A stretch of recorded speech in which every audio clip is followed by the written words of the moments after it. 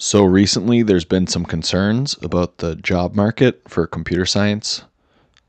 So I decided I would interview some computer science students and ask them about AI and the future of the job market.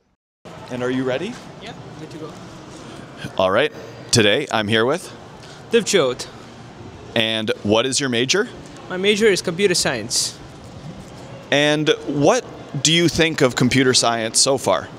I think computer science is a really exciting field, especially when it comes to understanding the latest things that are happening around tech, and especially the kind of exposure we get at Ryerson University, especially with certain tools and technologies which we usually wouldn't come across. But it's really interesting to gain a certain sort of a good foundation that is really essential for a building block towards a good career in computer science.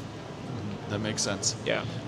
So in computer science, you would say that learning with all these new technologies is helping you in your career, like to get advanced knowledge? Oh yeah, definitely. Here, let's take a few steps forward so that people can walk behind us because someone just walked in front.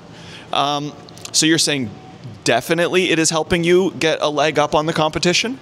I would say it's definitely setting up to be a good foundation. Otherwise, I would say university is certainly a good part of life, but one must do their due diligence and keep up with the university and also the growing trends in tech, because every morning we wake up and we see new tech emerging.